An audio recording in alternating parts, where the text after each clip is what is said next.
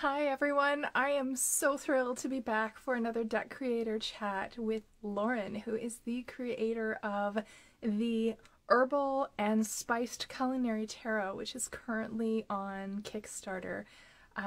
The deck is absolutely stunning, and I am so looking forward to chatting with Lauren about this. It's going to be awesome. Let me just send her an go. Yay! I'm so excited. This deck is so stunning. Hi, Lauren. So Hi, nice. that was so fast. How are you? Good. How are you doing? So well. So happy to be here. Thanks for having me. Oh, thank you so much for joining me. I've spent the last couple of days looking through all of the content that you provided on your deck on Kickstarter, and you'd also sent me some materials via email. And oh my gosh, it is so stunning. I'm so excited to have a chance to chat with you about it here. This is amazing. Yeah, so I wanted to ask you a little bit more about how the deck came to be. I know that you are a professional chef, and yeah, I was just wondering what your journey was to practice tarot, to create the deck. Yeah, I thought maybe we could start with that. Absolutely. Thank you. So I am a pretty new to tarot person. I would say I started about 3 years ago. And I do think that's important to this deck because I think there are certain things. I know there are other herbalism-based tarot decks out there.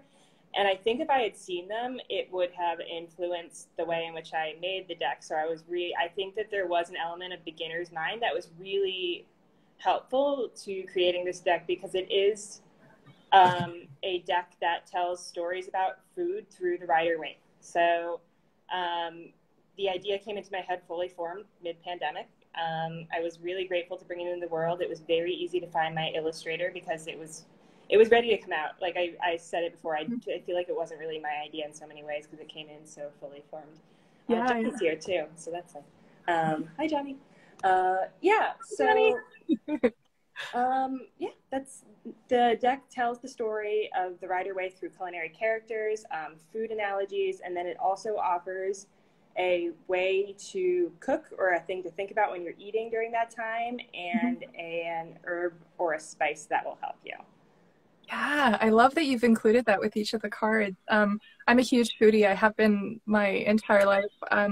I train in health and wellness, which I've moved away from almost entirely now. But I also did a Ruby professional plant-based certification online, which I used to be very recipe book driven. And then after doing that course, it's allowed me to express my creativity in the kitchen and start experimenting with different things and pull different elements together. And I just like being someone who's so passionate about food, like going through your deck and looking at all of the references that you made, and the major arcana. Oh my goodness, I love how you've re-envisioned each of the cards in the major arcana through the lens of food and being in a kitchen. And I would love to, yeah, ask you about that process of creating new ways of envisioning each of the cards through that lens and what that process was like for you. Because these associations that you've created, I was raving to my husband about it this morning about how perfect they are. Like yeah, I really enjoyed that. So I'd love to hear more. To circle back a little, because you were talking about intuitive cooking and how you Yeah. created in the kitchen, and I do think that is a huge element of how I started this deck, or a precursor to this deck was me looking at recipes online and just thinking that none of the people who I knew who interacted with food in any way, any capacity professionally, it didn't reflect the way in which they cooked or the way in which, and that creativity is accessible to anyone if you teach them how to go about it. So that was a big element of how I started as well.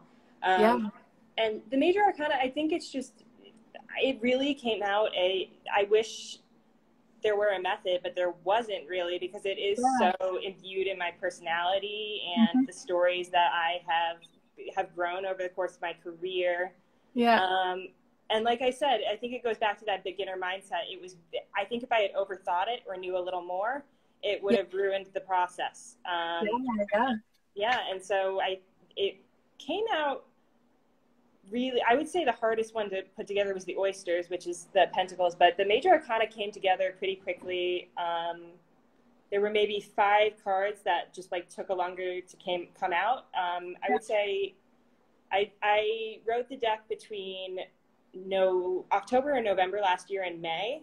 Yep. And sitting for a minute was really helpful on some of them, just like walking away for a month or so. Yeah, yeah, no, I totally get that. And I think sometimes it's helpful as someone who overthinks all the things all the time, getting that distance from like the technical meaning of things or what it should be is so important as part of the creative process, because then things can come through intuitively and it's more of a feeling rather than like adhering to rules, if that makes sense. Like I love that it came out as such an organic kind of fully formed process. Like that's, I've talked to quite a few deck creators and that seems to be a really consistent theme for I think anybody engaging in the creative process, to allow things to kind of flow through you almost, or you know, create something in an organic way. That's really amazing. Yeah, there was a couple of the associations that you had made that I really appreciated, because I've been a stay-at-home mom for like, well, since my daughter was born. She'll be 14 in December. And your re-envisioning of, I think it was the Empress card as the domestic genius, was like, I love that so much. And also the burnt souffle for the tower was like, I love that, because it's so true with the tower card and those tower moments that like rip you apart. And so often there's so much that you invest into creating something. And when it's something as finicky as a souffle, to have it burn in the end is so devastating, right? So I just loved that you had that association. It made so much sense to me. That's really, really cool. Yeah, originally the domestic genius was the domestic goddess, and I love, and it changed. I mean, we live in a time when we have amazing ways to re-envision gender, and so it just didn't quite as fun as like tongue-in-cheek as goddesses. Yeah. Like, I love the way in which Nisse interpreted that picture too. It's really great, and so that was a fun one, and I'm glad it got to the heart of the matter, because the home is so important. And then the burnt souffle, I hope there is this like goofy element, because when you ruin something, it does feel like the end of the world. It does. It's gutting when you put so much time and energy into something, especially with food. Like the smallest thing can kind of set it off, especially when it comes to bake times, right? Like once you've crossed that threshold of burning something, like there's really no coming back from that, right? So it was just, yeah, I love that so much. Yeah, but you can always start over. Like it's like, okay, start over. Like do it again. You learned something, maybe. Yeah. Oh, absolutely. Yeah, you definitely do. And I love that you envision death as compost, because that really embodies the energy of that card. And the thing that I love about that whole cycle, like death is so much about death and then rebirth, right? It's about what comes next. It's not like an ending point as much as a lot of people see it to be, right? Like there's a sense of it's being turned over into something that then will help with future growth, right? Like I just love that was how you had set it up. Yeah. And actually you'd already answered a question that I was going to ask about which suit or cards were the most difficult, and you'd mentioned the pentacles, and I love that you picked oysters for that particular suit, and you'd mentioned a quote in the Kickstarter about how oysters have opulence, survival, and resourcefulness, which is the perfect way of encapsulating the energy of pentacles too, right? Like that. So what was the creation process for that particular suit like? I think that is something, like I was saying earlier, it was pretty organic, but there were some things you just kind of had to trust and sit on.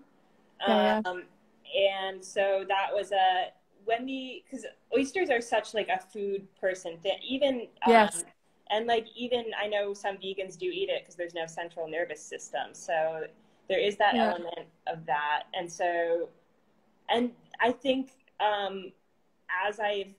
anyone who gets more into food, you would inevitably become interested in the source of where it comes from, which is sort of like the pipeline from wellness to spirituality, I think. Yeah, absolutely. In many ways. So that was the start, I would say. And then there were some cards that were very natural. Like I very much so deep in my personality is like Alice in Wonderland, and growing up with that book. And so the Five of Pentacles had to be the Walrus and the Carpenter, and him like crying over the oysters. And like I do remember being a young cook in New York City and being like, oh, I'll know I've made it when I can eat a seafood tower. And I've still never eaten a seafood tower, but like that Nine of Pentacles energy is very much so. I hope that, there are different ways in which I interpret it now, but Yeah, and just doing very light research and just being in awe of how many different ways there are to go. There's so many stories about oysters. I learned so much. Yeah. Yeah, well, and I think they're known as an aphrodisiac too, aren't they? So there's like this whole element of abundance in all areas that's associated with it, which is, yeah, that's really, really cool. Sure. Yeah, my brother's trained as a chef. He went to the Stratford Chef School, and he works now. He does kind of private catering events because he's also involved in music production. But I know, like, for him, oysters are like a mark of like the big deal, right? Like it's something that he really lives for. And anytime he gets to the East or West Coast, he gets really excited because of the oysters, right? It's a big thing. So yeah, I think there's also an element of ritual around it too for people that are really into it. Like it's definitely very much a treat. So that's really cool.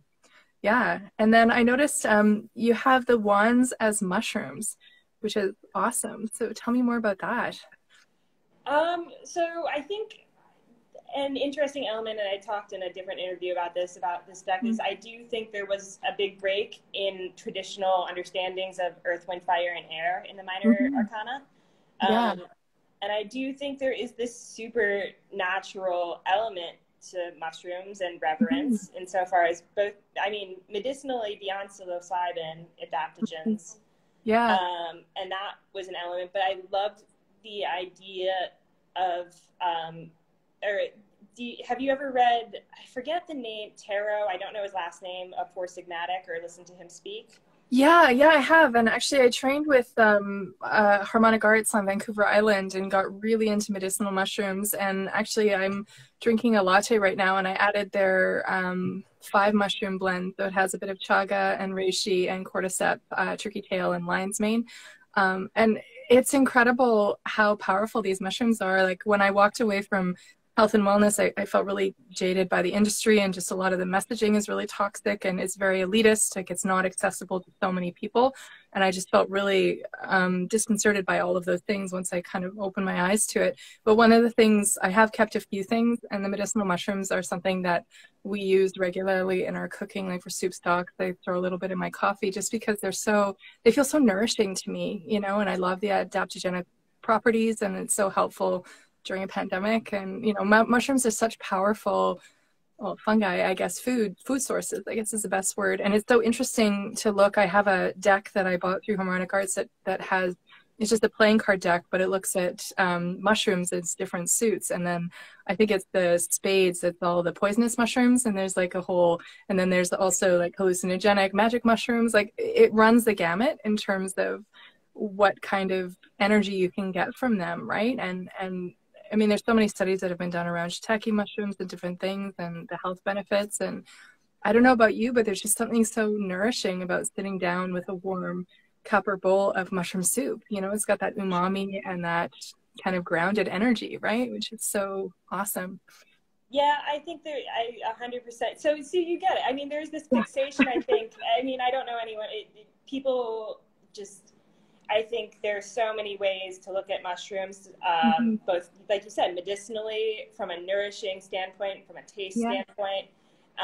Also, an interesting fascination that I found as I was doing a little bit of research for the deck was often mushrooms grow, or there are very prized mushrooms that grow especially in the wake of destruction. Like that is where they bloom. And so that idea of, I mean, we were talking about compost earlier, that spiralic nature that many wonderful tarot teachers talk about, that's very evident in mushrooms. And so I liked the idea of looking at the wands as divinely inspired action. Like you move forward and we will support you. And that's really what I think of mushrooms and fungi on this earth as. Yeah, absolutely. Oh, I love that energy. Yeah, because there's such growth and potential, but it's such a supportive energy around that where mushrooms are concerned. So it's, oh, I love that so much. And it's so interesting now. I would never forage mushrooms because it's one of those things that can be fairly dicey. Like you really have to know your stuff when it comes to foraging. So I'm not knowledgeable enough or brave enough to embark on that without a whole lot more knowledge. But it's interesting when we go on hikes sometimes because I'll notice that looks a lot like reishi, or, you know, that could be some chaga growing on that birch bark there, you know, like, and it's so interesting to be able to start identifying different things and see different environments where they'll grow, right? Like mushrooms will thrive in environments where a lot of other plants wouldn't. So it's really interesting. There's that sense of like perseverance that's associated with them too, which I think is really cool. Yeah.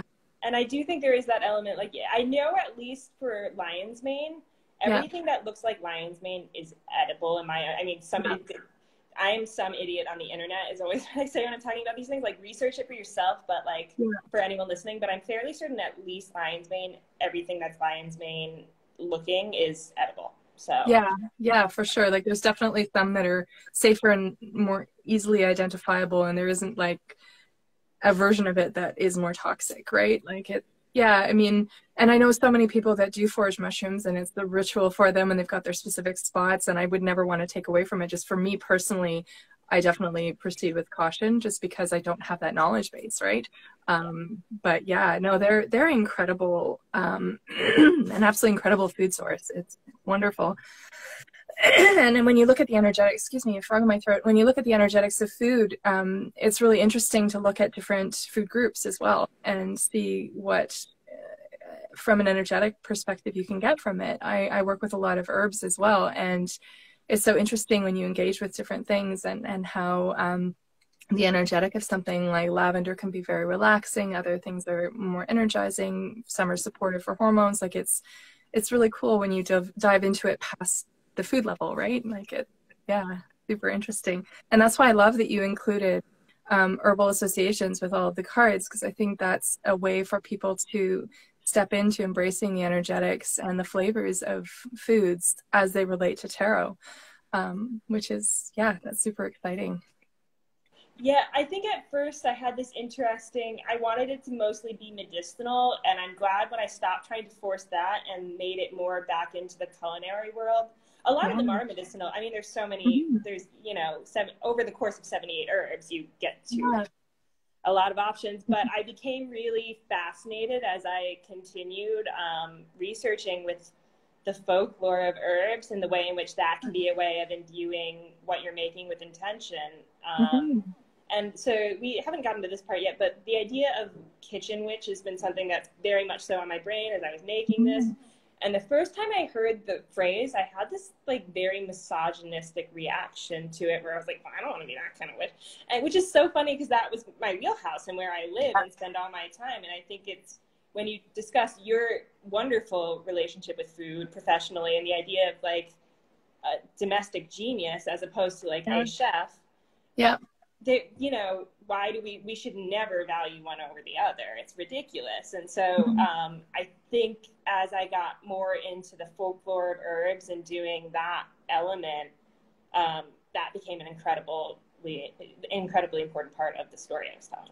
Yeah, there's so much magic in food. Like most people eat 3 times a day at least. And I just like, I homeschool my kids and I get them in the kitchen with me as much as humanly possible and get them involved when picking out our, you know, we get a food box every week and we get to kind of custom choose with the local organic farm, and they get really excited about Brussels sprouts and broccoli and various, you know, like we just got a Romanesco cauliflower, and it's so exciting because it's such a beautiful vegetable, right? And I get them in the kitchen with me and we work on different preparation techniques and, you know, work on their knife skills and everything, and that's very much part of our homeschooling. And it makes me so happy that they're able to connect in a positive way with what goes into their body and get excited about trying new things. And I mean, that being said, my son's going through a bit of a selective phase right now with, you know, one thing will be fine and then the next day it's not. He's 9, so, you know, that's his prerogative. But I feel like the more I can get him in the kitchen with me, the more there's excitement and connection, because it's something that you do multiple times a day. So if you can find a source of joy and connection to it, I think there's something really special about that, you know? And yeah, so you're trained as a professional chef. So tell me a little bit about your experience with that. So I don't know how I ended up here, but it was sort of always what I was going to end up doing, I think. Yeah. Everyone always says in retrospect, oh, we knew. And I said, oh, okay. But so I moved to New York City and I was determined, I thought I would maybe end up in magazines or something like that. it is hard to get those jobs out of the gate without a connection. And I didn't even really try. I don't know why. Yeah. I went right into restaurants, and I wanted to be really good at what I did. I was really obsessed with legitimacy, which the interesting lesson on that, as everyone will probably, or many people will learn in whatever their field is that you never really feel good enough. There's a question down, as soon as I'm done with this, somebody asked something, but yeah, so I spent, towards the end, I hit the top level I was going to hit. I was working at Michelin star restaurants. It was very cutthroat, and I felt like a huge imposter, and I started wearing out. So as I wore out, I had to start over, and I fell very quickly into the wellness world. Now, to circle back, before I started cooking, I was a comparative religion major in college, and I grew up, in suburbia. There weren't a lot of people doing, having spiritual practices or witchcraft or whatever. And so coming back, it felt like religion, like a comparative religion degree where I was studying religions internationally, was sort of as close at the time as I was going to get to that. So, I went through this period of time where I was cooking in private homes and food styling. And I was like, okay, maybe I really want to be a healer. But at the same time, it's like pursuing anything else. I was like, but how do I still cook? And so that's sort of my experience in a nutshell. Oh, that's really cool. Yeah, it's amazing. I studied in health and wellness, and I was really passionate about it for a few years. And then, like I said, I started to kind of become more aware of the problematic aspects of the industry. And I also got into a situation where I was dealing with a lot of orthorexia and fixation on what was healthy and what wasn't. And it's taken a lot and a huge step back from all of that to get to a good place with that anymore, where I can drink a cup of coffee and not worry about it. I have a croissant and I enjoy it, right? Like, it really sucked the joy out of food for me. And I don't know, this is kind of off topic, but I'm trying to find my way back to my passion and joy for creating recipes and food through the lens of astrology and tarot. I'm finding that that's my way back. So I can look at what food correspondences there are for a specific sign, and then channel my creativity through that. And it feels more organic and more, it allows me to connect with it intuitively rather than by some kind of rule book of what I should or shouldn't do, if that makes sense. Like, yeah, it's interesting how so much to do with food can be a journey, right? And it's a progression of, you start in one place and then end up somewhere completely different. And That's amazing. I mean, I think I relate 100% to what you're saying, where I think a huge element of, or a huge barometer in my life of where I am mentally is how much I enjoy eating. And if I don't enjoy eating anymore, then I really need to go back to the drawing board. And that has happened on multiple occasions. You know what I mean? Yeah, for sure.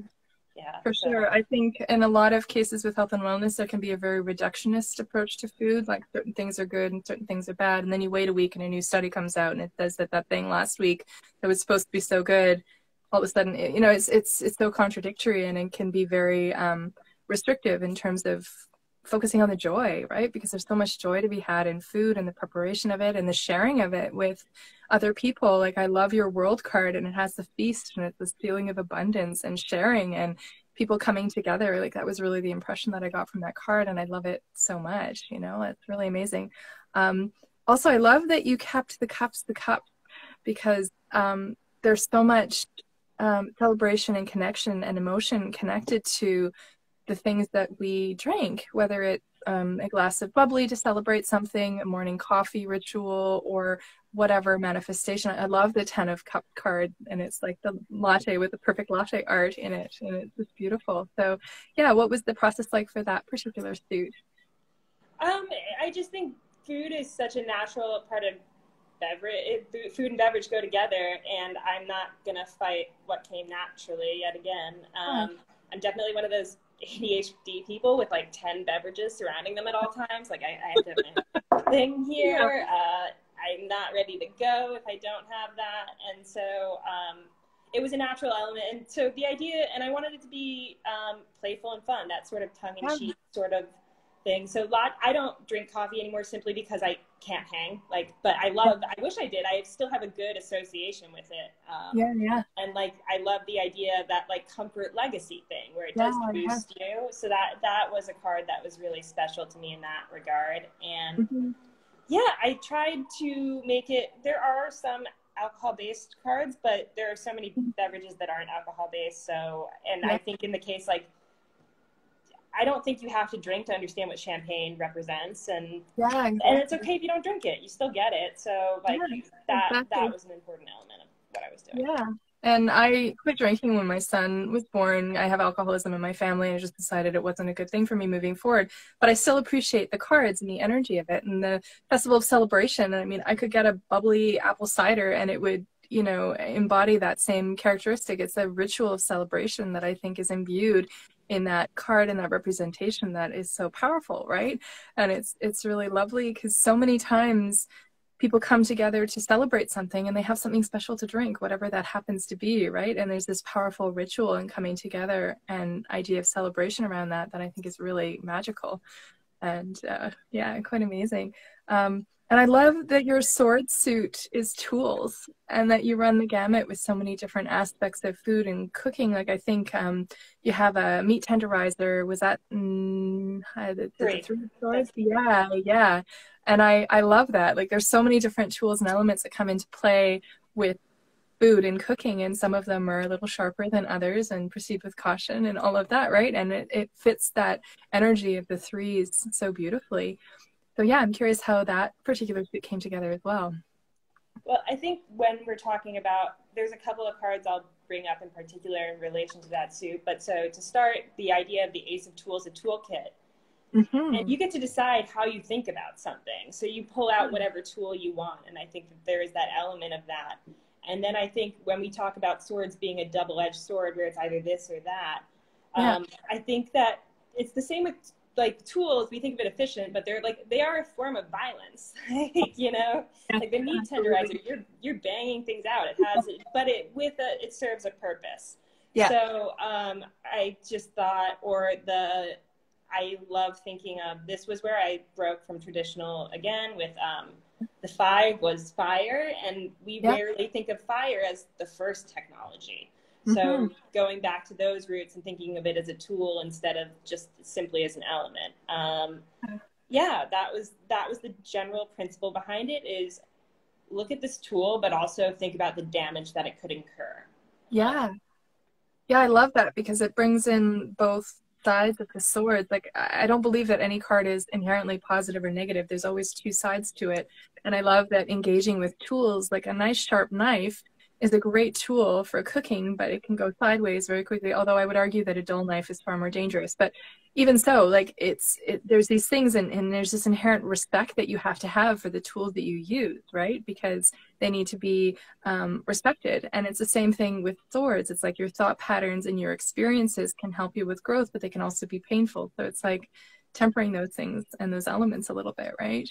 Yeah, no, I love that. So did you have a favorite suit to work on? I would say the oysters and the mushrooms, just because I'm, a food person. So that was really fun for me, both of those. I mean, I think everyone's your favorite when you're working on it, though. Yeah, absolutely. Really, I would say everyone's your favorite. It was interesting because at first I really enjoyed working on the majors when I was starting.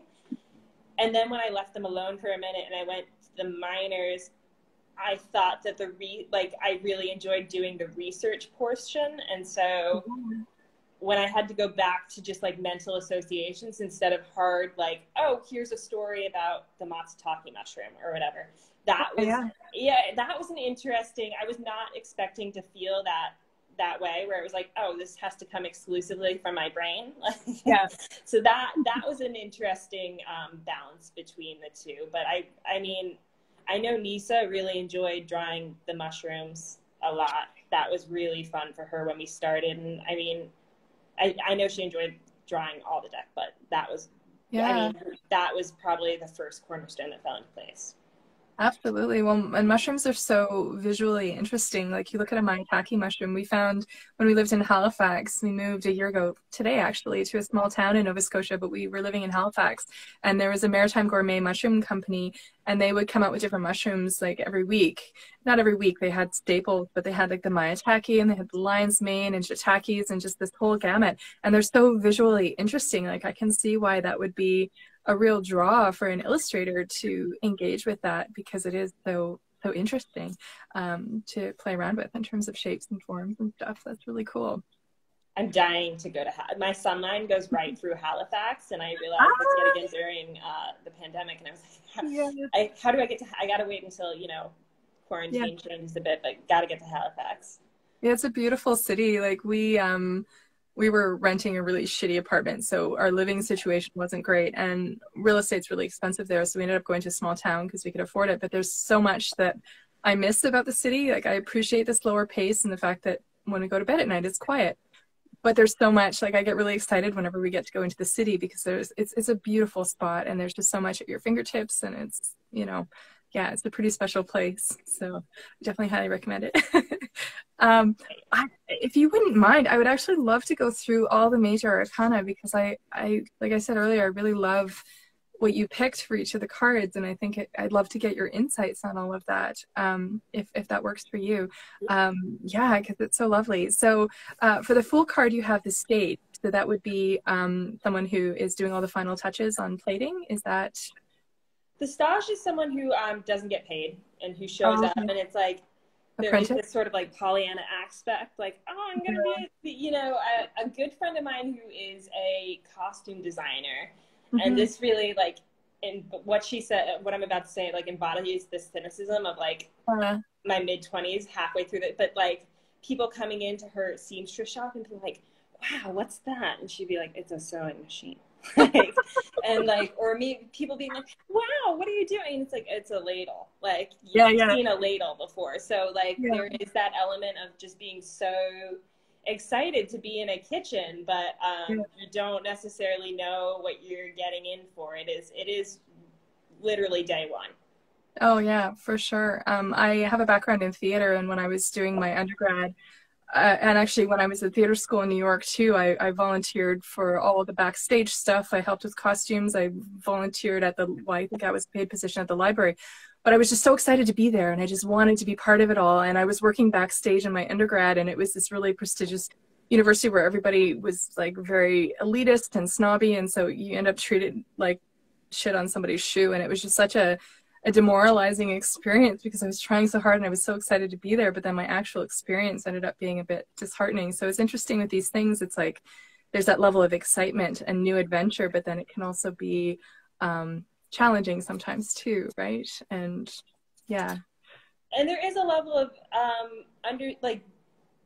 once you are a little world weary, like probably if you just I'm sure a step up on the ring backstage and you'd be like, yeah, we're a little gruff back here, you know what I mean? There is something slightly, there's something to be so compassionate and excited for, because that is an amazing stage of one's life, but it also is like, all right, what are you thinking? Like, what do you think this would be like?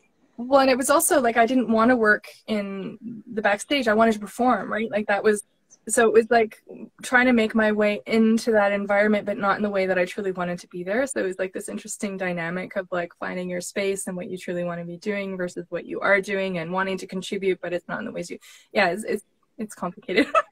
But it's an interesting stage to be in, and just like my optimism and my sense of excitement. It's very much that Fool energy that's really encapsulated with that.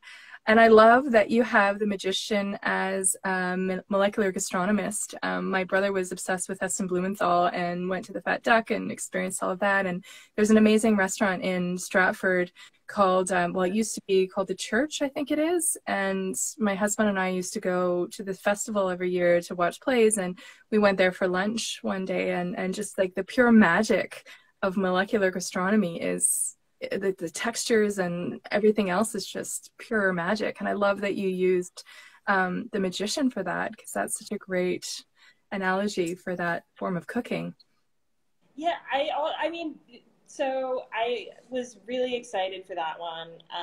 Still am. I think there's this element of, even if you aren't involved in molecular gastronomy, I know the food that I chose for that is, it's like, I don't know if you've ever been to one of those old school restaurants where they make a Caesar salad in front of you, or they mix it, or like will light a cherry's jubilee. Like there's a showmanship to food that's amazing, but also there's a lot of people who are skeptical about molecular gastronomy and think it's like too flashy rather than food. So it really gets to the heart of the matter perfectly, where it's like, oh, isn't it cool that I can like suspend this egg yolk? And it's like, okay, but is that food? In my mind, yes, but like there is that sort of debate. Oh, for sure. But there's this element of artistry that goes into it too that I've always been so intrigued by, right? Like taking the texture of something and transforming it into something else. And if that's not magician energy, like it so perfectly encapsulates that. And yeah, there's so many debates around food and what is food. And I mean, there's always those stupid, I know there was an A&W ad where somebody went out for like fine dining and then they had to stop for a burger afterwards because they were still hungry, and like all of that kind of mentality around fine dining, which anyway, it's a bit ridiculous, but yeah, I love that you have the high priestess as the gardener too. That's really lovely. So tell me more about that. I think the idea, I just am in awe of gardeners generally. I think that they do incredible work, and it's a lot of work to get started, but the gardeners aren't doing it for us. Like they're doing it for them, and they're doing it for their plants. So I think that idea of sort of just joy and sitting in silence really comes through strongly, and that I am especially fond. I love the little crocs on the gardener in that one. Gosh, I noticed that detail. It's lovely. She did a great job with the and I love the way Nisse draws vegetables. So I'm like especially fond of that card. I think it's beautiful, and the idea of just going from the showman, I think the contrast of like the molecular gastronomer who is showing off a bit because they can, and that's amazing. But like that in contrast to the gardener is really like a special movement through the cards. Yeah, and I think there's a stillness, like you said, and a tranquility that comes with gardening that really encapsulates that energy of the high priestess too. And it is such a contrast from the showmanship of a magician, right? Whether it's in traditional tarot or in this particular deck with the molecular gastronomy. And I love that.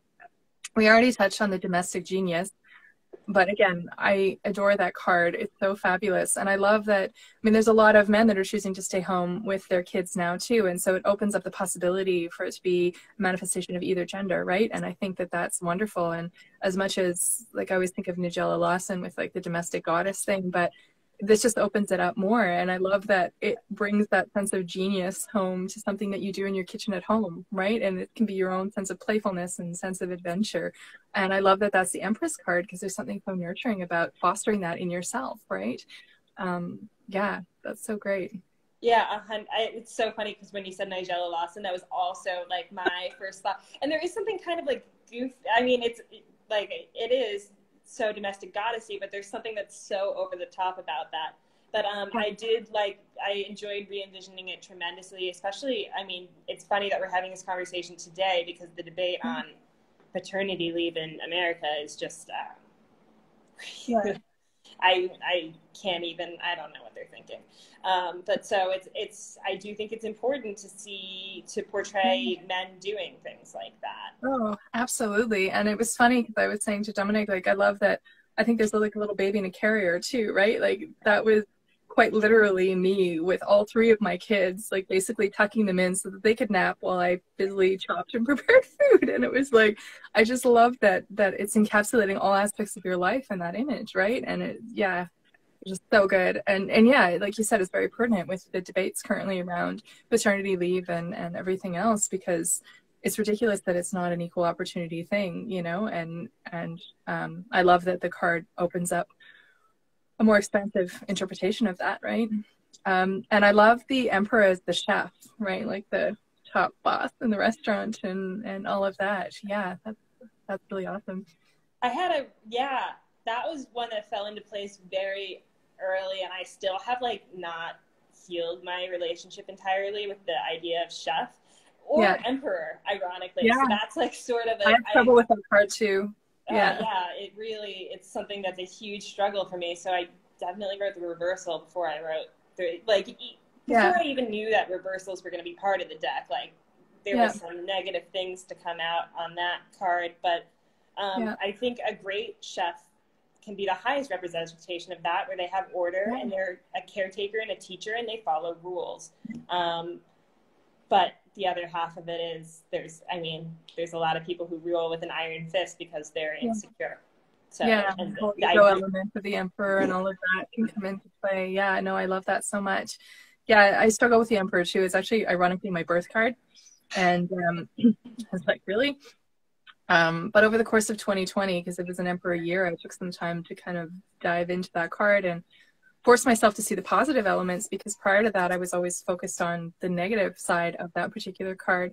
But again, like I said earlier, nothing is either one way or the other. So it was helpful and healing to be able to look at the positives and the ways that those manifest in my life. And you're right, when it comes to chefs, I mean, there's a stereotype about, you know, the Gordon Ramsays of the world. But there are also people that take on a mentorship role and are very supportive and implement rules as a safety element, which is so important in the kitchen too, right? So yeah, that's really, really cool. And for what it's worth, actually, Gordon Ramsay has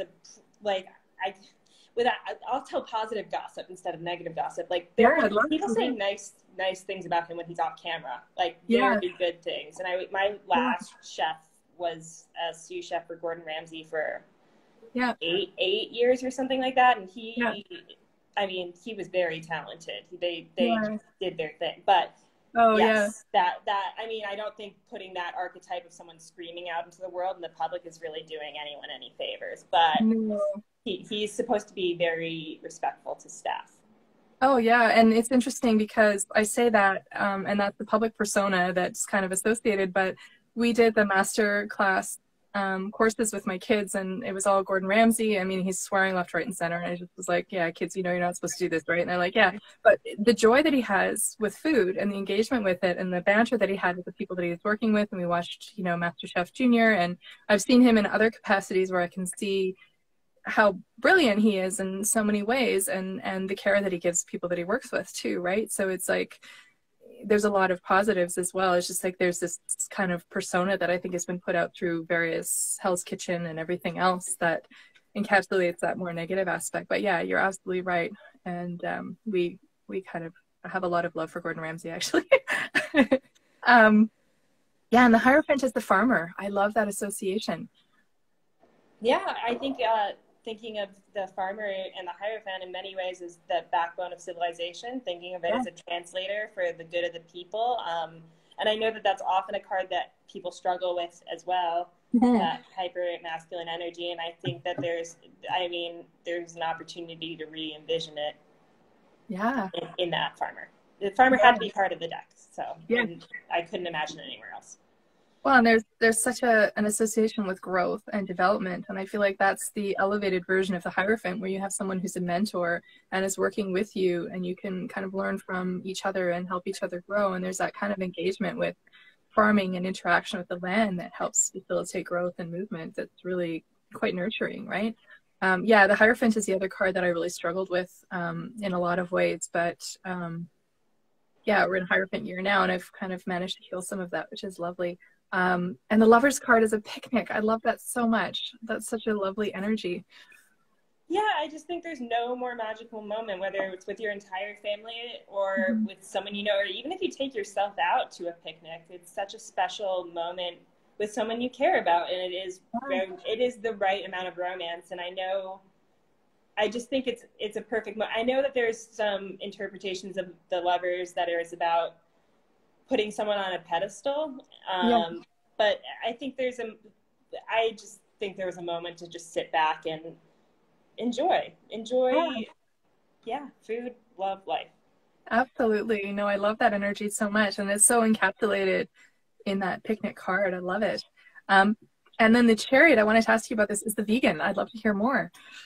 Yeah, I think, I just think the Chariot is, it's a card that I am fascinated by. I love the energy of that. And I think that a vegan is someone who, it's not it's so easy. It's pretty, let me start over. I was about to say it's so easy to be a vegan now. It's still not easy to be a vegan, but it's easier than it used to be, but it takes a lot of fortitude to say this is what I stand for, and I'm not eating that way anymore. So yeah, I think that's where I was coming from. And I just think, even if somebody, I know there's a lot of skepticism in the mainstream towards vegans still, and it's like, well, take a moment to consider the ways in which somebody has like made a decision for their life that feels aligned to their values, because that's an incredibly bold decision, and one that I think all of us struggle with on some level.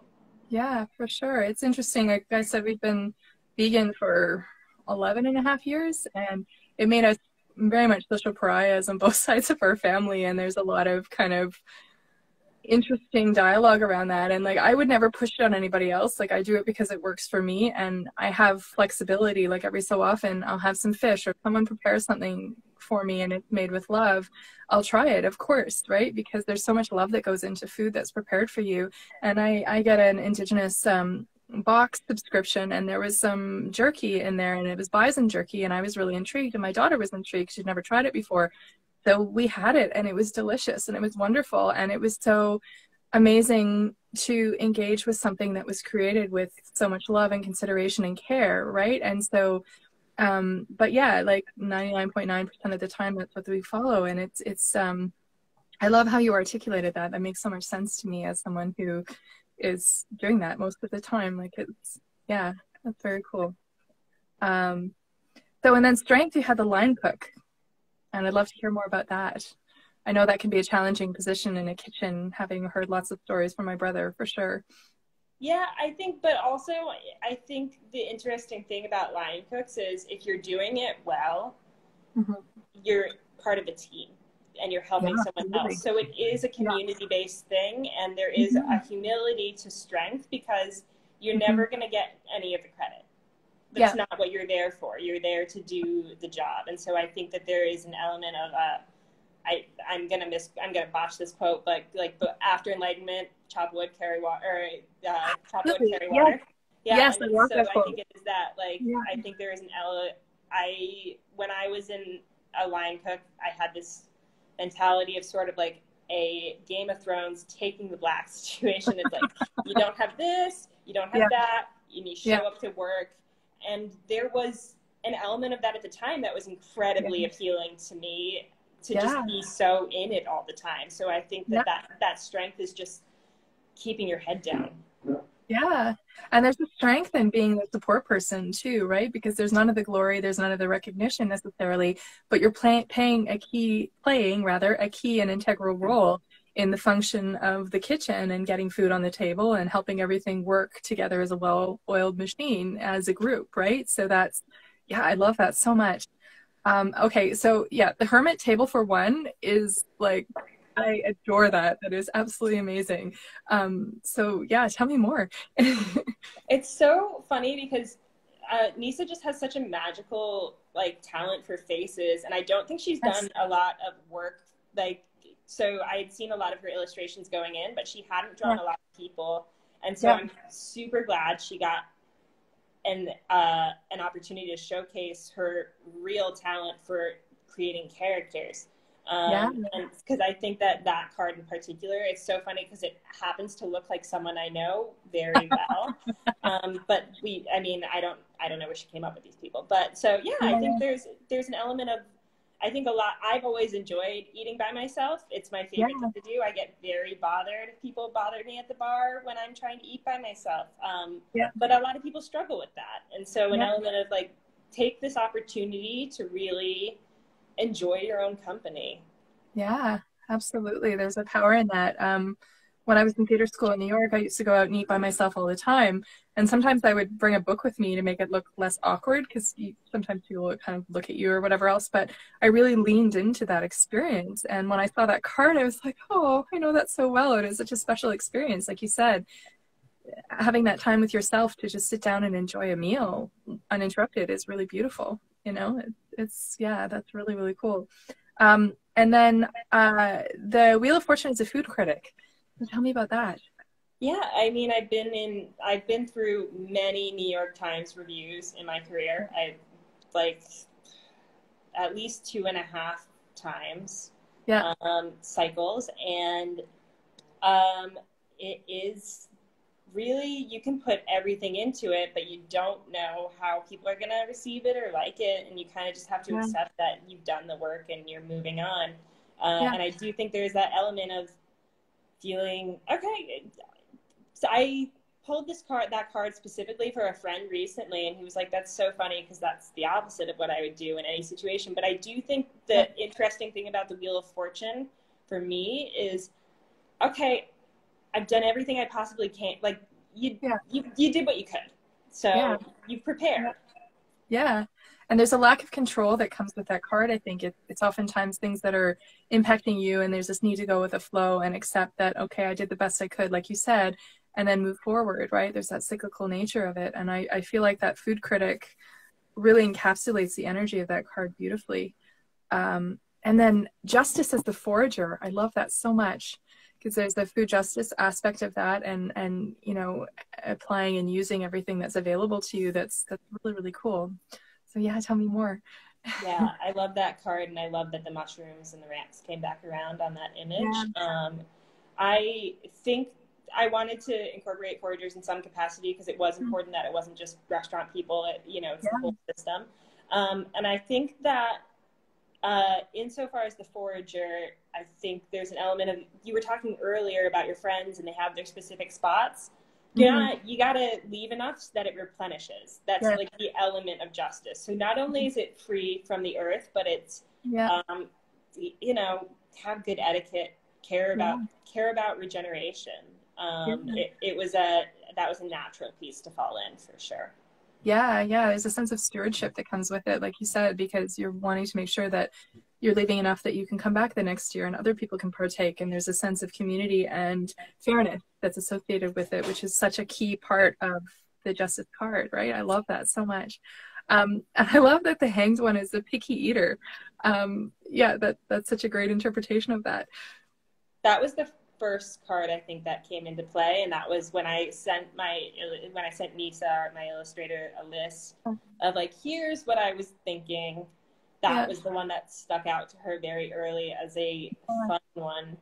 And it was cool because initially when we were drawing it, I was maybe thinking it would be more abstract and not characters. And so I was like, I don't know if I like the little boy. And now he's like, in my mind, kind of the mascot of the deck.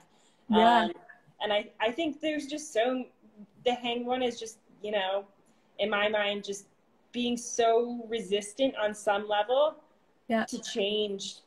And so I think that there is that, and it can be a little childish. So I love her interpretation of it. Obviously it's a little more complicated than that, but I think there is this sort of tongue-in-cheek comedy that I hope comes through in the deck consistently. So 100%. No, I love that as a picky eater, because there's a sense of blockness and stasis and unwillingness to move forward into something that's uncertain or unknown, and that's the hanged man in a nutshell, right? Which I think is awesome. And we talked about death and compost and cycles and the energy that goes into that, which I just love it. And then the temperance is a mirepoix. So tell me about that. For me, temperance always comes up when I need to get back to basics in some level, or strip, you know, the balance in the middle. And I mean, I do think there is an element, I don't know, you lose sight when you get some level of expertise of where other people stand. So maybe it's informative to people who are new to that, but they've definitely cut it. They just didn't know it was called that. So, you know, the scallions, the onions, the carrots. And so an element of like, all right, how do you think about your foundations again? Like, what is the foundation of this dish? What is the foundation of your life? How do you get back to the building blocks? Because if you've lost sight of that, you can always pick it back up. Yeah, absolutely. No, I love that, because that's the core basis of so many recipes. It's like that foundation, right? Which is so great. And then I love that the devil is junk food. Like, that encapsulates the energy of that in such a beautiful, like you said, tongue-in-cheek way. But it really is. It's that temptation, that like giving into somewhat baser impulses or whatever, you know, like I love that you chose junk food for that. That's awesome. Yeah, it's so fun. I love junk food. It's fun, and I love Yeah, giving it to the devil. So yeah, absolutely. it's a little bit of permission, but it's also like, Yeah. well, don't spend too much time there, you know? Yeah. Well, and I feel like the devil kind of gets this bad rap as like temptation and vice, but it's also sometimes really helpful to pull that card and explore like where can you find a bit more ease with this? Like where can you indulge your passions? Where can you let loose a little bit, right? And sometimes it's so satisfying to just go and buy a bag of Oreos or go and buy a bag of Covered Bridge chips. And it just came out with this great flavor that's like spicy and sweet jalapeno. And like the amount of joy that we get from having that is just lovely. And it's something we can do together. You know, like there is a magical aspect of that that is really lovely. So I love that you included that. It's amazing. There's that Augustine line where it's like, Lord, make me pure, just not yet. Yeah. Like that thing. That's amazing.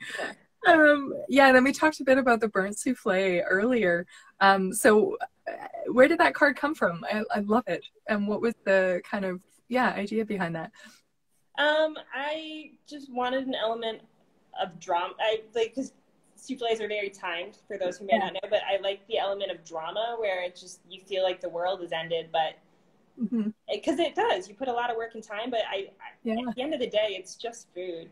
And so I think something more that conversation about, oh, it's just food, you know, okay, you burnt a souffle, like start over that. So that comedy was really evident in that card. And that was an early piece that came into play. And I feel like I just didn't want to that's when I'm really glad I didn't overthink, because if I had overthought it, I never would have come up with a card. Oh, I think it's brilliant. Like that whole concept of the burnt souffle and the opportunity to start again. Like it's a bummer. You poured the time and energy into it, but there's nothing to say that you can't just start over again, right? Like there's always that opportunity, and that's so much of the energy of the Tower card. Okay, things have fallen apart. You're disappointed. It didn't turn out the way you planned. So where do you go from here, right? How do you pick up the pieces and move on? How do you make something of this as a learning experience or growth experience, right? And that's so much the energy of that. I love it. And I love that you have the star as an herbalist. That's such a beautiful card too. I love it. Thank you. I think a big element of this deck, and I'm not a trained herbalist. Maybe at some point I will be, but I think finding ways, I really think the future, especially with the way in America and probably internationally FDA supplements are going, like if you want to add herbs, you're going to have to add them into your food.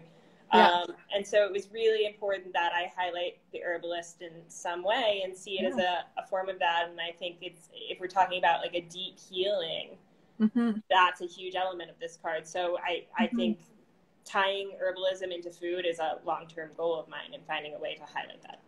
Yeah, huge. And it's similar here in Canada. Like there's a lot of restrictions and regulations on what you can and can't do.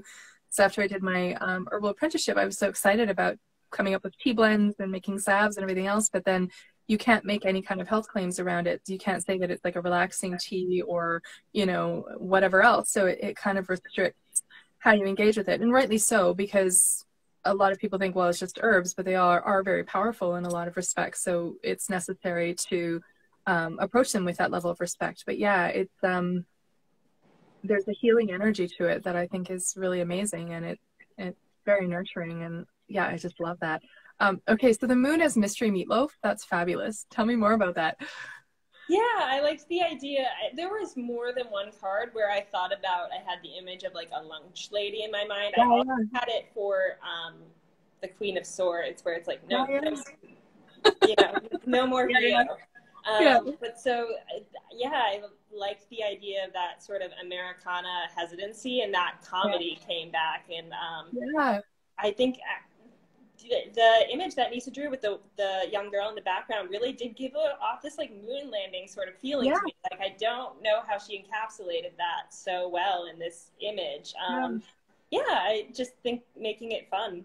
And we all have that thing where it's like, for instance, my big vice, I don't eat a lot of meat. Most of the meat I do eat comes from shoots and stuff like that where it would get thrown out. But I do have a weakness, or I did in my youth, for Spam. And I was so frightened of Spam forever. I was like, that's disgusting. No, I'm mistaken. Spam's delicious. So, like, Yeah. It's funny how you have these ideas about certain foods, and then when you actually try it, it's like, oh, actually, that's quite delicious. And like you move past the blocks you had, and it's like a celebration of a new thing, right? But then there is also that like I love that it encapsulates that mystery element, that kind of unknown component of the moon, right? Like it just like yeah, I love that interpretation of that card so much. And then the sun as the Nona, that's so beautiful. It's like bringing together food and traditions and like the happiness that you get when you cook with someone close to you. It's such a beautiful interpretation of that. Yeah, so I very much so associate the color yellow, which has always been my color. I've been told like my aura is yellow often. Not, I mean, I know not always, but so and it's interesting because I realized that yellow is also a connection to my grandmother. Beautiful. And so I think that there's this element of like both like wisdom and childlike energy and nurturingness. So I do, and that is, I know that's a card that Nisse really loved drawing too. Yeah, I think, and there's not a lot of need for over explanation. Yeah, it's so clear what the meaning of that is, and it just feels so nurturing. It feels, yeah, it really encapsulates that sun energy beautifully. And then Judgment as the Auntie, tell me more. I had this image of family who's been around our entire life and who we love and trust, but whose opinion we're a little frightened of sometimes. Where they're gonna tell it like it is. And you do often run into them at feasts, like at these big family things. So like right before the end, there's this hesitancy where it's like, oh, like, are we gonna have to talk about this thing with this person, with my auntie? So like I thought that there was something sort of comic about it, but I also think there's this element when we're talking about the Nona or the kids, like I wanted, and we've also discussed the ways like restaurants and nature are integrated into the deck. Family is also such an important part about food, and one of the foundations of our life. So I think it coming in to tie in near the end was really important. Yeah, no, absolutely. I love that so much. And then the Feast of the World, that is just so beautiful. And I love that illustration so much. Like there's so many different elements that come into play there, and it's really, really lovely. Yeah, I love the illustration she had, and I do think there is a feast is a natural sense of completion and joy. Yet again, that was a piece that was very easy to come into place. Yeah, and so often feasts come in during transition times around the holidays. You know, like you look at a lot of people's Christmas or, you know, Yule celebrations are centered around food and people coming together and sharing a feast and appreciating each other's company. And that kind of marks the transition between one stage into another, right? And that's such a beautiful card for that. It's really, really lovely. So yeah, I wanted to ask you also, what are some of your favorite cards from the deck? Like major arcana, minor arcana. I know we touched on a few, but I was just wondering if there was any that you feel particularly drawn to. I think the Nona is a big one, yet again, because the family, the grandmother element, that is big on my mind. I think some of the Oysters cards, I would say, yet again, the Nine of Pentacles I already discussed. I think that one's a really special one. Yeah. Insofar as I love the Truffle Hog for the Queen of Mushrooms, because I loved the opportunity to bring in some. I think if there are maybe follow-up at decks at some point, maybe because there's so many other routes to go with food or booster or whatever, so maybe that'll come more into play. But I like that image. That was an image I was very excited when I finally got to see it. Oh, that's so awesome. Yeah, it's so nice when you can include different elements like that. Like I would say Mystery Meatloaf Nona. Some of the later minor arcana cards or major arcana cards stick out in particular, and then Oh, that's awesome. Were there any cards that you struggled with at all? I struggled, I think most, like I said, the Emperor is always a struggle, but it was an easy one to write, but that was a struggle to come up with. I would not say I struggled so much as things just maybe sometimes took a little more time, like we said. So allowing myself the space and the compassion to step back for a second and then come back to it later. That was a big part of that. And then I would say the tools were the last element to come into play. There was a lot, I would say more in my mind. I was not so much worried about the writing, but Nisse I was like, I hope that this isn't going to be too challenging to communicate. So I don't know if she would answer the question very differently than I would, but she pulled it off greatly. I was very, very happy with what she did. So that's amazing. So how did you two come to work together? Was she someone that you knew ahead of time? Like what brought you two together for the deck?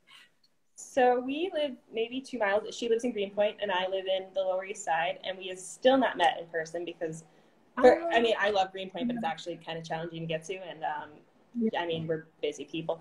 But so sorry, my phone is, I'm going to plug it in and chat with you. I'm switching rooms, costume change. Sounds good. Here. Yeah, I had my phone completely die on me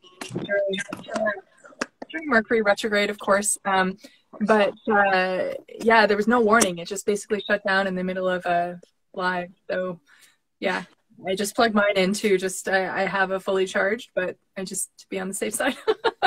it's very important. Yeah, Mercury retrograde is always Mercury. So we've never met in person. I had a friend, when I say this thing was ready to go, it was ready to go. I had a friend who made a wonderful literary food magazine zine called Milky a few years ago. Yeah. And it was great. And she doesn't do that now, but she'll do something great at some point. And so I called my friend Emily and I said, had you worked for an illustrator for that project? Yeah. And she said, no, I haven't, but she works at Food 52. And she was like, I have a friend who works here with me and she makes really cute stuff. Nisse, my illustrator, as I said, had been a line cook before, and that was a really important part of it. And I did see this, there was one image in particular, I scrolled through her Instagram, and it was this clever, she has that very tongue-in-cheek thing, like I said, where it was a tale, like I think it was called A Tale of Two Oysters or something like that. And it does, so it was like an oyster, and then out of the oyster was growing an oyster mushroom. And so it really kind of was like a message through time and space. And I was like, oh, well, and she was down right away. So that fell into, I didn't ask for anyone else. We did one image test. We did 2 image test runs and we were both ready to go. Oh, that's so fabulous. Isn't it amazing when you pull something together and things just kind of fall into place? Like I'm always so astounded when that happens, but I feel like it's such an indicator that you're moving in the right direction when those things come together with ease like that. You know, it's really a powerful process. That's amazing. Her illustrations are gorgeous. Yeah, I love I just think it's funny that you, like, or at least but I think most people spend so much time, like, trying to force certain things, and then the things that you're supposed to do happen. That. Yeah, and it's almost in spite of all of your best efforts, you know, it just kind of, I'm always so astounded when that happens, and I really shouldn't be at this point because it's happened enough that, you know, I should trust the process. But as a reforming type A, that level of trust is sometimes challenging. So I just wanted to talk a little bit about the specs for the deck, and it's on Kickstarter until November 4th. So just another not quite week, I think. And then it's 78 cards structured around the Rider-Waite-Smith. And then you have a detailed guidebook with suggested food and herbs for each card, standard tarot size, 350 GSM with a smooth matte finish. And one of the aspects that I love about this deck so much is that you're going with an environmentally friendly printer. So tell me more about that process. Yet again, it's a tricky supply chain time. I hope I've added things well, so we'll see how it goes. But the tarot community is incredible in divulging their information. They're so generous with their time. Yeah. And somebody who I reached out to very early was a deck creator who made this incredible deck called the Pacific Northwest Tarot. Oh my God, Brendan Marnell, right? Oh my God, he's incredible. I love him so much, and that deck is just, it's beautiful. From the first time I saw the first illustration, I was like, oh my God, like that, it just speaks to me on such a deep level, and he's just such a lovely human, and I'm so glad you were able to connect with him because he's fabulous. That's so great. Yeah, he, and also, I mean, I like am hesitant to call, well, I've already done, and Kevin J. Stanton of Botanica were both like, wrote the most generous, kind, detailed email. But Brendan Marnell said to me about, he was like, hey, I asked him about printers. He said, I'm going with this printer. Here are other people who I had really good communications with. But also, he put the bee in my bonnet pretty early. He was like, there's this great printer in Italy. They have all these amazing environmentally friendly specs. Yeah. It will cost you more money. You could build, if you wanted, build it into your deck. And so, I mean, it does mean that I am taking, you know, if we talk about Amazon and all these big companies and the things they're doing, are we willing to make the same cuts? Are we willing to do the same things? And are we willing to spend more for something of quality? And so it was important for me, if this is something I'm going to continue to pursue in various ways, that I start in a foundation that I thought was of integrity. Absolutely. Well, that was one of the things that I noticed most, and I respect, because you look at the discounted rates that you get on large producers like Amazon, and it's not reflective of the true cost involved at all. And and I mean, as in terms of price point, I mean, you're retailing on Kickstarter for, I think, $60 US. That's still a very reasonable price for a tarot deck, especially an indie print. And you still manage to facilitate eco-friendly printing, which is, I think, incredible. And I'm super impressed. That's so awesome.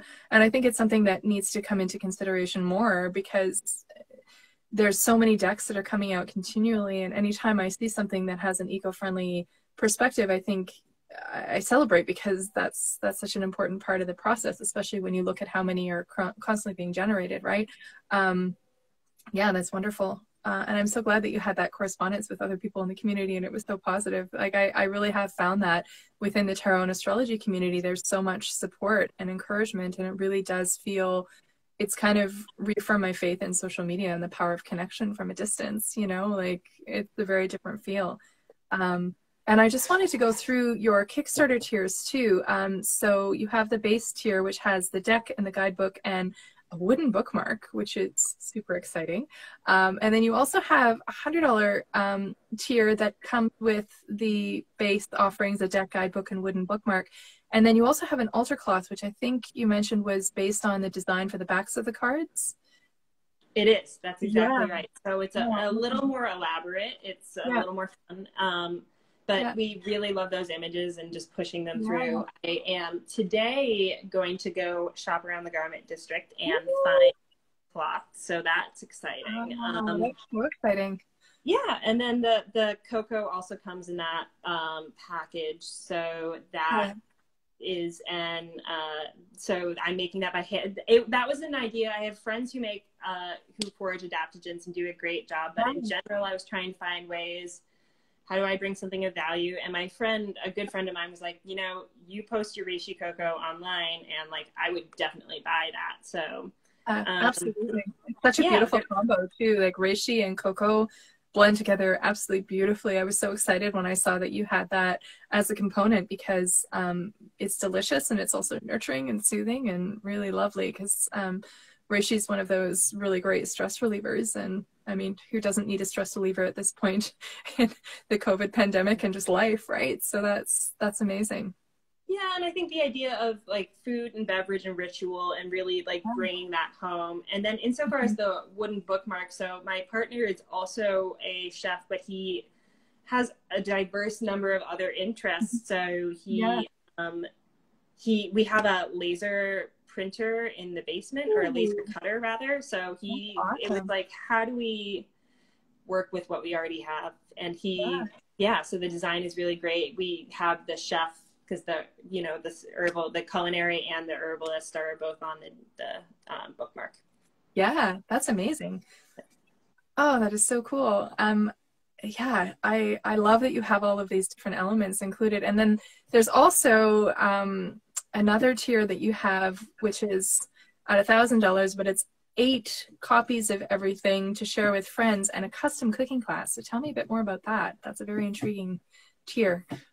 Yeah, I think if we're talking about community and bringing things home, the easiest way to do that is with a coven. We're talking about kitchen witchery, and so that, you know, inviting all your friends in that capacity, that's great. And it really is great value, because I've taught a lot of these classes online, and to get a class customized to something either that you wanted to learn, if we wanted to just do I've been doing a lot of spell casting through soup classes recently. I love that. Yeah, and people just using what's in their kitchen, but if you wanted to do it around a specific archetype, we could do that too. So really making a class that's fitted to you, and I can assure you that you will learn something from the class, even if you're a good cook, insofar as language, like even just, I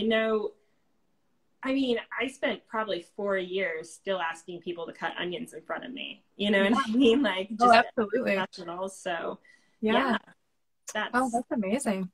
Absolutely. Yeah, custom cooking classes, like that's huge, and what a special ritual to create, and especially when you're bringing groups of friends together like that. Like, there's something so magical in community, right? And just that custom perspective on food. It's really amazing. So do you have like, if people are interested in coming to find out more about your cooking classes, where would they find you for that?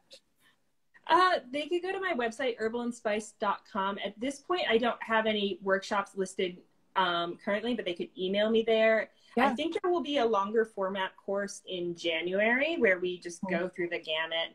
And I also offer, on a limited value, just because my schedule changes so much, 20-minute readings for $25, where you open your fridge and I just tell you a little bit about yourself. But it's kind of a fun way in, but we could pull cards instead if that's what you wanted, or if you just wanted to troubleshoot things in your kitchen. We could talk about that all day. So it's a really good way to sort of get to know me and what I offer. Yeah, and I love that blending of food and tarot. Like I said, I'm kind of trying to channel that myself to find my way back to my passion and my joy, right? And that's such a beautiful blend of discipline, I guess, for lack of a better word. Oh, that's lovely. And then you also have your Instagram account, which is at Herbal and Spice, right? That's correct. Yeah. Yes. And so people can track you down on there. This is so exciting. And as I mentioned, there's just a little under a week. What's November 4th? Is that next Thursday? Next Thursday. Yep. A week and like 3 hours from now. Yes. That's so exciting. Yeah. Well, this deck is incredible. Like, the more time I spent looking at it, the more excited I got about it, because there's so many different elements that you've incorporated. And like you said, there's that sense of levity and that tongue-in-cheek approach, which is so, as someone who tends to take themselves too seriously, like, that is much needed and really welcome. And, you know, I think with tarot, there's also ideas about traditional structures, and this is the meaning of the card. And I think when you can play around with that a little bit and find some levity, I think it's really powerful to form a deeper connection with the practice and the cards.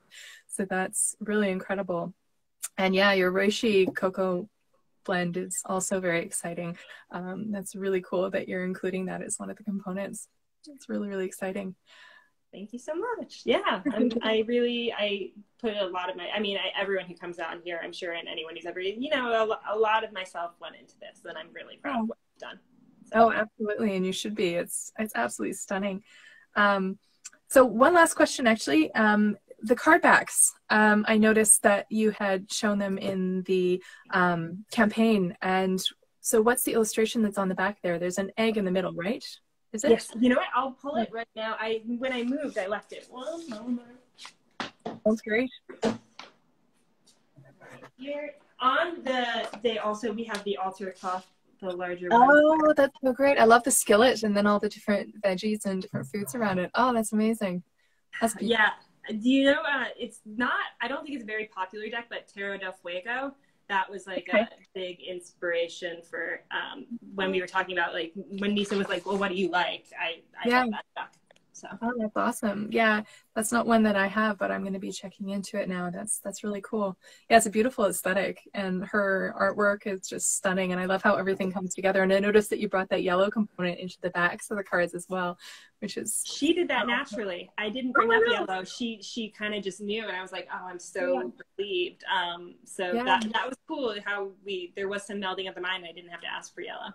Well, that sense of synchronicity when you're working with someone who you're on the same wavelength with, like there's something so powerful about that. Like I've collaborated with a few people over the past year where it's just like you're on the same wavelength and you come up with ideas and they seem to somehow align even without planning it. And there's something so magical about that process, which is super awesome. Oh, that's so great. Yeah. Well, thank you so much for taking the time to chat with me about your deck. This has been so awesome and such a pleasure being able to ask you all the questions, because as I was going through and looking at the different cards, I was so curious about everything, and it was such a treat to be able to chat with you about all of this and get some insight on everything to do with the deck. It's really quite magical. So thank you for that. I'm so honored that you would have me. Thank you so much. And I will maybe get in touch with you because I'd love to chat with you more about your food practices. They sound amazing. Yeah, no, that would be wonderful. I'm up for that anytime. And I'll be posting this to IGTV, so anyone who missed a portion of this or didn't have a chance to watch it with us live, you're more than welcome to go and check out the replay. So yeah, I'll be doing that shortly. Thanks so much, Jules. Thank you so much. Such a pleasure. Have a good day, okay? Yeah, you too. Bye. Bye.